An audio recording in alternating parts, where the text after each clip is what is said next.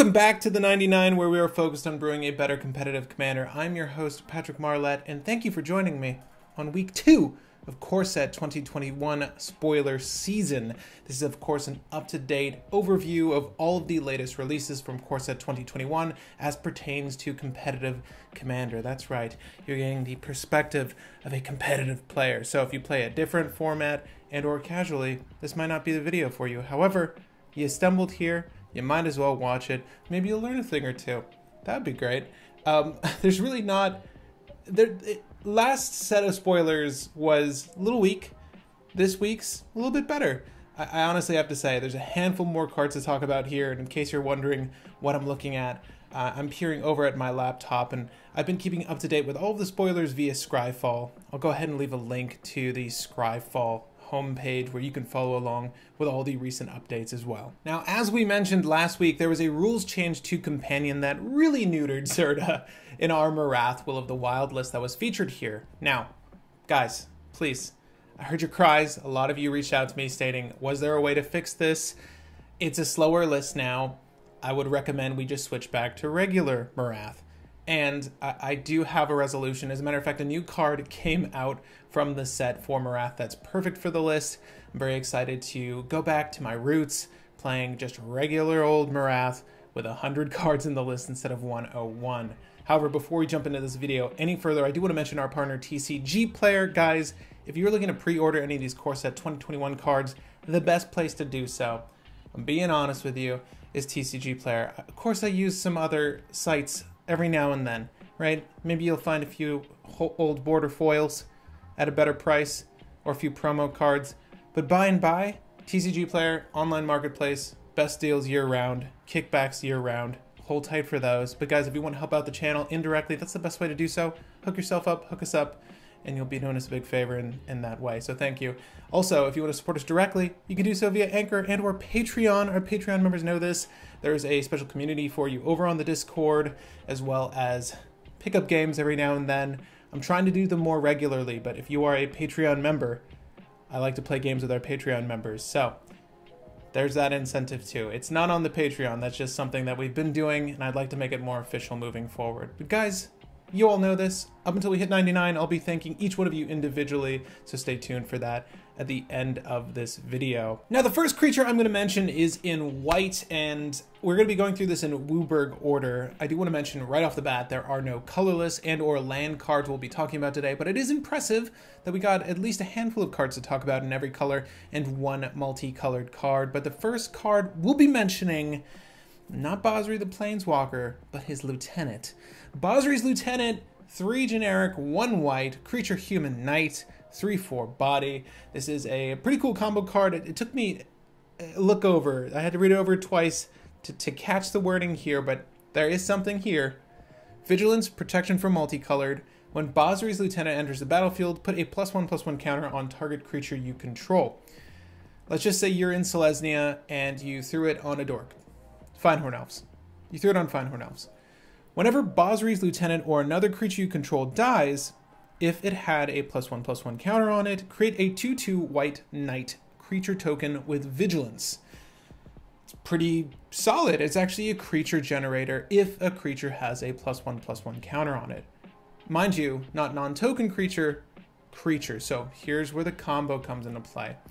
Now, is this something you're going to really play for? I don't think necessarily. He's very easy to put on the field because of 3 generic, but it is an A plus B plus C combo.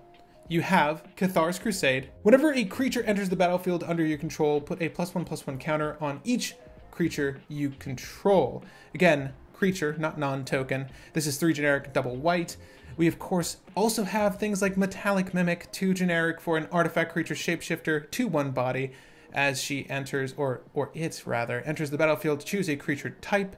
Metallic Mimic is the chosen type in addition to its other types, and each other creature you control, just creature, of the chosen type, enters the battlefield with an additional +1/+1 counter. You can see where we're going here. You would name Knight in this instance. And lastly, you can have something like Renata, right? We're in Selesnya. Renata, Call to the Hunt, 2 generic, double green, legendary enchantment creature, demigod. She's star, 3 defense. Her power is equal to your devotion to green. irrelevant. Each other creature you control enters the battlefield with additional +1/+1 counter. So at this point, we've got 2 parts of our engine set up. We just need 1 more element. What is that? Well, pick your flavor at this point. Anything that says sacrifice creature. Blasting Station. That's easy. Blasting Station. It's on the screen now. Let's see if I can do this from memory. It's 3 generic for a spell. Whenever a creature enters the battlefield under your control, you may untap Blasting Station. You can tap Blasting Station to sacrifice a creature and deal 1 damage to any target. I think that was pretty darn close. Again, you could do anything oh, those abilities were reversed. Whatever.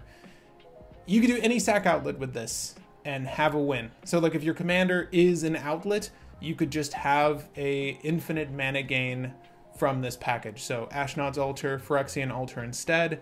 Again, pick your flavor. There are combos to be had with Basri's Lieutenant. Is it something you're going to go for? Maybe not, but because it's a combo card, I figured I should mention that potential to you. Some food for thought moving forward. Potentially, you could use Basri's Lieutenant. Now, the next card I want to talk about, it's interesting because over on the Discord, we were fighting over whether this was good or not. I think ultimately we landed on it being good, especially in mono white, because the next best thing to this in mono white is Winds of Abaddon, which I often use. Angelic Ascension, generic and 1 white for an instant speed spell at uncommon. You're going to get a handful of copies. Exile target creature Planeswalker. Its controller creates a 4/4 angel creature token with flying. Now, I mean, I think outside of our format, this would probably just be like an aggro piece, right? So you could just make angels out of your own things. Or if it comes to you losing the game, like Lab Jace is about to do the thing, exile the Lab Jace, the Lab Man. It doesn't matter what that target is. If it's a game-winning component to your opponent's board, then you want to get rid of it. Angelic Ascension, really solid at getting rid of it. And Planeswalkers are becoming more and more relevant these days. I mean, that new Teferi that's coming out in Core Set 2021, the Master of Time, whatever his name is in this one, it's Master of Time. Literally, yeah, that's going to be a nuisance. I don't want to deal with that every single turn. Might as well just get rid of it with Angelic Ascension. I can deal with a 4/4 Angel, and honestly, unless the player is being spiteful and you're in a deck, unless the player's being spiteful, 1, and 2, and you're not in a list that's using black, because that's the color that cares about life as a resource, the 4/4 Angel is probably not going to be flying into you anyways in Commander. It's probably going to go towards the guy who's threatening an Ad Nauseam, who's threatening a Necropotence. It's good. It's win-win all around. There's going to be a few chance scenarios where giving someone a 4/4 Angel is going to be bad for you, but for the most part, it's really solid removal. In mono white, I think in multicolored list, there is better, right? Swords of Plowshare, Path to Exile, those are going to be your staples. I think Path to Exile, I feel like Ramp is worse than this. Like, I don't want to give someone a land to use to accelerate their game plan, to make their turn 4, their turn 6, depending on what their board state is. I'd rather give them an Angel. So, Angelic Ascension, pretty darn good. Last one I'm going to read off, only because it is 1/2 of the Heliod Ballista component. So, it's another combo piece, 3 pieces. I'm not going to say what they are. I'm probably going to say what they are anyways. Light of Promise. 2 generic, 1 white for an enchantment aura. Enchant creature, Walking Ballista. Enchanted creature has, whenever you gain life, put a 1/1 counter on this creature. And Walking Ballista, if we all remember, you can remove 1/1 counters to ping things if you just give them lifelink. Somehow your deck has a lifelink component. Light of Promise, Walking Ballista. A, B, C. Shoot the board. Simple. It's pretty good. It's interesting to see the Heliod Sun Crowned, I believe is the most recent one. Heliod Sun Crowned effect on an aura so soon, but I like it. Did we just run out of ideas? I don't know. That was weird. It's fine though. I'll take it. So that is it for white. A couple of combo cards, one solid value piece out of there. And I really like Angelic Ascension. I'm probably going to pick up a copy or two. But we're moving on to blue now. You know, I don't really give a shit about blue, but something the boys have been talking about, folks have been talking about, is this card the best? Is the art the worst? I'm not going to agree to any of that. I think the art is really goofy though, and I like it. Miscast, 1 blue, one teardrop, instant teardrop. Counter target instant or sorcery spell unless its controller pays 3. We've seen these counter taxes before. This is not a new thing for blue. It's just another blue counterspell in blue's arsenal. I think mono blue is probably going to use this. I don't think this takes the place of any staple blue cards. I mean, you're probably going to run Spell Snare over this. You're probably going to run a lot of those staple blue cards over this. It's a counterspell, guys. If you didn't hear about it, there it is. Perhaps your list wants it more than one of your other stock counterspells. It's not going to replace your Force of Will, your Mana Drain, or a lot of your 1 CMC counterspells. But it's a goodie. It's a goodie. Have fun with that. The only other blue card I want to mention is a combo card, only because I don't... There's a few blue cards that combo with this girl, but this one's really interesting. I like how it does it. It's not a good combo, okay? Let me just put it out there. Tolarian Kraken. What combo is Pat talking about? Wait for it.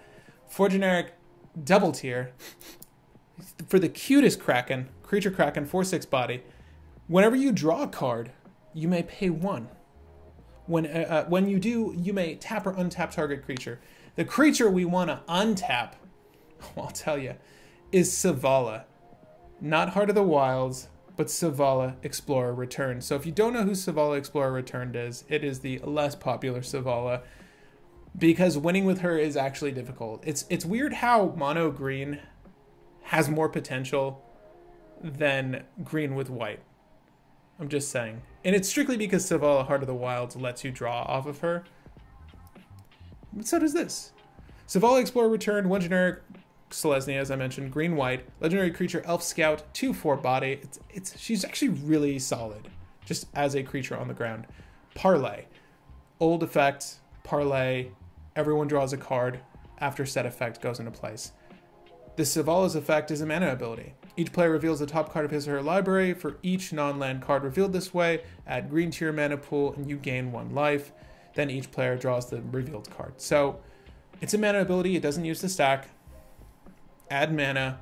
So long as you make 1 mana, you trigger Tolarian Kraken, you may untap her, right? At that point, people have a chance to interact, and they're drawing cards, so they're gonna gain interactions. But you have green and white in this list too, so hopefully you put down a silence. The concept here would be to draw your opponents out, to make them draw so they can't draw anymore, and then they lose the game. It's an effective strategy in Savala herself. I can imagine adding more colors would make this better. You could add utilities that whenever they go to your graveyard from anywhere, shuffle your, they shuffle back into your library, so you always have something to draw. Also, you could use something like Green Sun Zenith to just shuffle it back into your library, always have something to draw. There are ways to get this to go off and not lose to drawing out, and still have your opponents lose to drawing out. Tolarian Kraken. No one's going to do that, but another combo for you. Enjoy it. Moving on to black.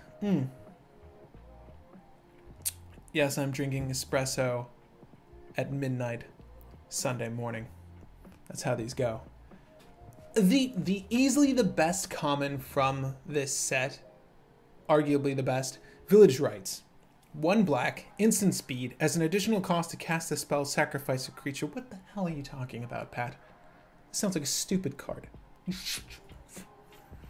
You draw 2 cards. Draw 2 cards, period, after doing that. Make the block. Make the game-changing block. Sacrifice a creature, draw 2 cards, find your combo. It's not always going to go that way. However, if you're in black here, so you've got a lot of creatures to sacrifice to some effect, I'm positive. You're going to be drawing 2 cards when you do that now. I kind of wish that this was a red card, one, because red needs a lot of help. Black doesn't really need help with putting cards in their hand. Red does. Also, it is literally the mirror image of another red card called Infernal Plunge, which is you sacrifice a creature and you add 3 red mana to your mana pool. It's red's answer to Dark Ritual. I was hoping that Village Rites could be their answer to just having draw.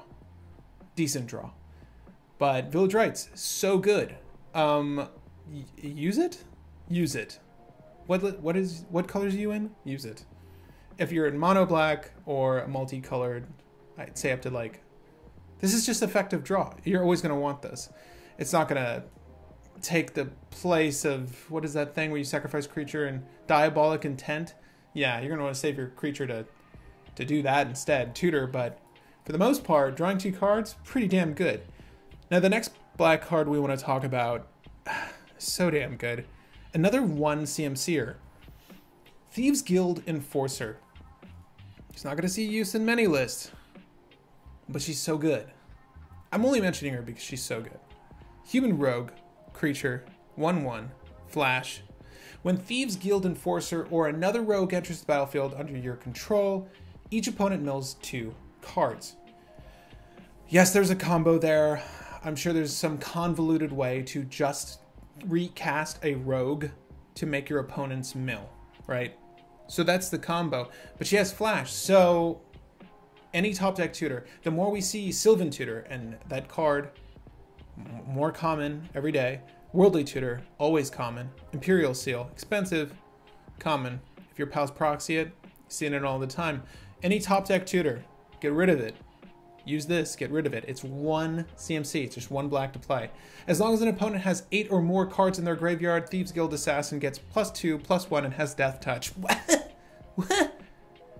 Did we even need? I'm not complaining though. It's damn good. And probably my favorite rare from the set. Not for Commander necessarily, I just think the build of this card is brilliant. I think it's one of the more interesting cards to date. That is Magic the Gathering. Some of the cards, like Light of Promise, little stale. We just saw that. That though, damn good. At 1, We're moving on to red. There's only 1 card to truly mention in red. However, I'm going to bring up another one because it's a combo card. So everyone's talked about this. I feel like every child, every man, woman, and child that saw this immediately thought, Kiki Jiki. Conspicuous Snoop. For double red, creature goblin, rogue, there's your rogue. There's your rogue. So with the Snoop, you can play with the top card of your library revealed. You have to. Did I say it's a 2/2? It's a 2/2. You may cast goblin spells from the top of your library. This is going nowhere. None of this sounds interesting. I'm not in Goblin Tribal, Pat. As long as the top card of your library is a goblin card, Conspicuous Snoop has all activated abilities of that card. Now, Snoop himself is not hasty, so he is summoning sick. And it's very obvious when you set up the combo line to have a breaking point by way of removal. Or just, I don't know, Curse Totem, Linvala. Someone sees the Snoop, thinks it's funny, Curse Totem. However, the combo, in case you haven't heard of this already, Kiki Jiki, you put that on top. So you would want to put it on top, let's just say you're in mono red. And there's a black card that does it too, I forget the name of it. But there's a top deck tutor in black, Bogart, something Bogart, Goblin Bogart, you're in mono red. Goblin Recruiter. So you look through your list, find, I'll read it off for you. Comes into play, search your library for any number of goblins you choose, and then reveal those cards and shuffle your library and put them on top of your library in any order. You really only want to grab Kiki Jiki, but if you want to save everyone else the trouble of finding the other cards in this combo, just find them, and I'll be listing them off in a second, and stack them neatly on top of your library. So the idea here being Snoop, cast Goblin Recruiter. This is your turn 3, maybe your turn 2, should you have had the fast mana. Goblin Recruiter puts Kiki Jiki on top of your library. Conspicuous Snoop, everyone sees it because it's revealed, but more importantly, the boy sees it. Tap, make a copy of target non-legendary creature, Snoop. making a copy of Snoop. We're gonna make a billion Snoops now. All the Snoops. The last Snoop of the billion Snoops is gonna copy Goblin Recruiter. We're now gonna grab one of the other two cards, mono red. We can use, at this point, Mog Fanatic. Mog Fanatic says all of your goblins, or in this instance, all of your goblins, but Mog Fanatic sacrifices itself to deal 1 damage. All the Snoops sacrifice themselves to deal 1 damage. If you're feeling really cheeky, like no one had interaction for you while you set this up, then you can use Torch Courier. Even funnier. It's a goblin, sacrifice Torch Courier. Another target creature gains haste until the end of turn. Swing with the Snoop. It's brilliant. I like that Conspicuous Snoop as a card. Do I think it is an immediately playable strategy? I would not play mono red. I wouldn't play Pashalik Mon for this, right? I'm not gonna go for this. Oh, hey, there's another win con. There you go, Pashalik Mons. And then you just have to have a way to sacrifice it. You use the Skirk Prospector to make infinite red mana Goblin Recruit to get Pashalik Mon on top. Bam. Okay, there you go. I would recommend using something like Samut. Samut, Voice of Dissent. Have you heard of her? She's Naya. Something that enables haste on a body, but is in a relevant color pie to allow for the proper tutors to make your dream come true. Because we're really asking for a lot here. We do want the top deck tutors. Our Thieves Guild Enforcer is going to crush the Snoop, but if she isn't out there, now's the time to play her. You can use your Wildly Tutor, you can use your Sylvan Tutor, you can use your, well, Samut, we can use our, anything within that line, and then of course you can use your Imperial Recruiter to grab your Goblin Recruiter to put the goblins on top. There are so many tutor to hand effects that just give you the creature as well. It's very good. I think that Snoop can see play, but it is a difficult setup. Right, so there's that. Some people are asking if I would play Snoop and Wart. You could. You could. I'm not playing any of the top deck tutors though. And Snoop, again, is... the major issue here is that Snoop doesn't have haste. So you do need a moment to give it haste. Either get past the Summoning Sickness or, again, we're Naya, if we use Samut. You have Rhythm of the Wild or just Samut.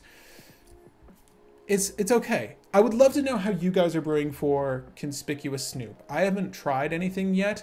I know the combo lines. There's plenty, all right? There's the one I list off was one of 100. I'm sure that you could arrange for this guy. Again, with Skirk Prospector, the guy that lets you sacrifice goblins to make red mana, there's more there. So why not? Do something with Snoop.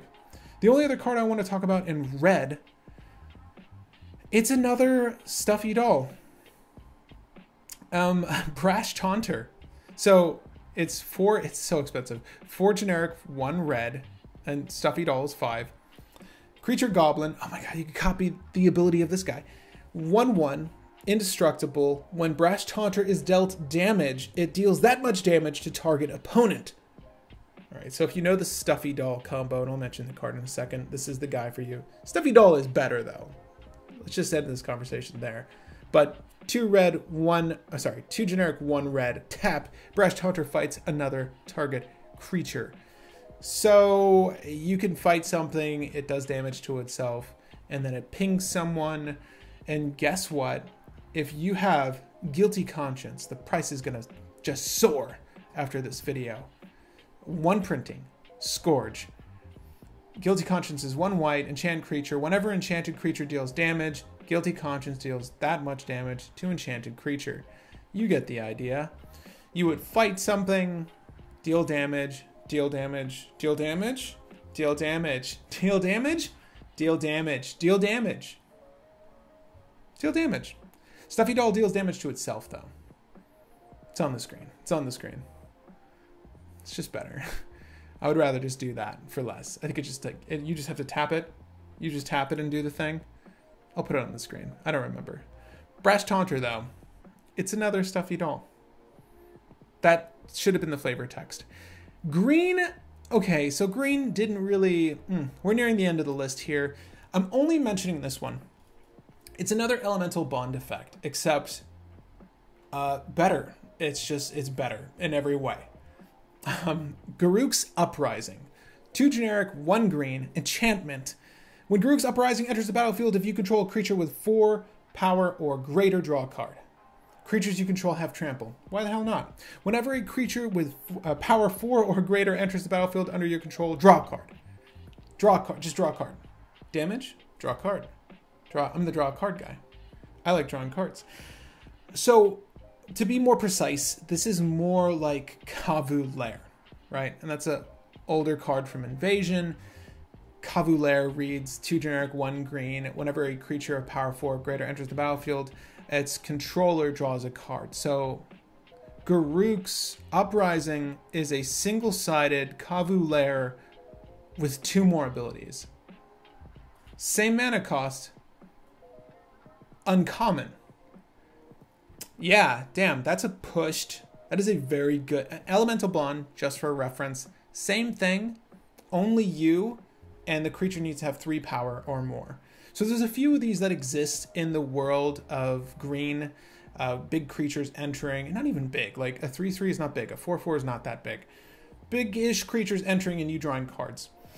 This is the best one though. The static trample can very much come into effect, as well as the fact that it replaces itself if you're playing in a list with big creatures, like Savala, Heart of the Wilds. Am I saying this is for Savala, Heart of the Wilds? Well, I'll be damned if there haven't been moments where I felt like I needed more draw. It's crazy to say. It is really crazy to say. Great Henge is better, but this is very good. And to round off the list of green card scoos, it's a reprint, but have you seen the art? I think this has to be a box topper, masterpiece, something special. Sam Rowan, you elevated the scoos. I'm not gonna lie, the original, classic, love it. This, oh my gosh, I'm elated. I really love this one. I'm only mentioning it because the art is so good. Do I need Scavenger Ooze? No, but I'll be buying the Scavenging Ooze. It looks good. Anyways, I'm gonna leave that on the screen for a little bit while. Let you rest on that. Let it ruminate. While I pull up this next card, our last card. And the reason I brought up Marath at the beginning of this video, this is Hardened Scales on a body. And who could ask for anything more? Conclave Mentor, Selesnya, so green, white for a creature, Centaur Cleric. Couldn't really tell he was a centaur at first. You see a bushy tail now. Add uncommon, 2/2 body. So good. If 1 or more +1/+1 counters would be put on a creature you control, that many +1/+1 counters +1 are put on that creature instead. Hardened Scales. Hardened Scales is 1 green. That same effect. Enchantment. Cool. When Conclave Mentor dies, you gain life equal to its power. Who gives a damn? I mean, I don't know. You got the Heliod thing in there. You need to gain life really quick for some reason. Whatever. It's there. You can do that now.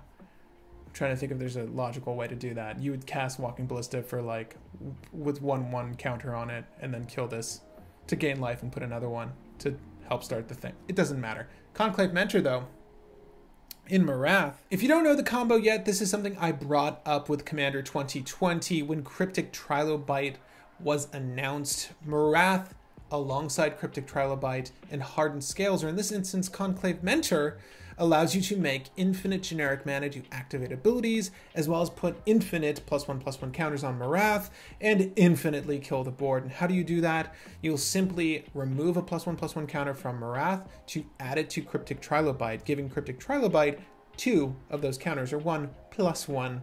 You'll remove both of them, why not? And with that mana, you'll go ahead and add a +1/+1 counter to Marath, but in this instance, +1/+1, bringing Marath back up to 3 counters. Do it again, you're back up. You're just above and blazing towards infinite at 4, and you have 2 generic left. You keep looping this by removing counters, placing them on Trilobite, removing counters, placing them on Marath. You get the picture. Ultimately, you're able to knock out the board with generic mana off of Cryptic Trilobite. It's really good because creatures are more immediately tutorable in Naya. If you've ever played Naya, all of the tutors are for creatures. There's Idyllic Tutor, Enlightened Tutor, a handful of tutors that work for enchantments. Sterling Grove, another one that works for enchantments. However, creature tutors are the ones we have in abundance and the ones we want to leverage, and Conclave Mentor is an excellent Green Sun Zenith target. This is such a value piece in Marath. Hardened Scales, that is. We're using both still. This isn't replacing Hardened Scales in Marath. It's just very good in Marath, so we want both because we combo with it.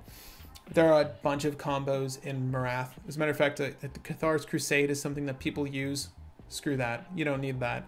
You want Conclave Mentor. And if you want any of the cards that I mentioned today, the best place to do so is TCG Player. Stop being a fool. Conclave Mentor? You think you're going to find a good deal anywhere else? No. TCG Player. I bet you 15 cents, 10 cents.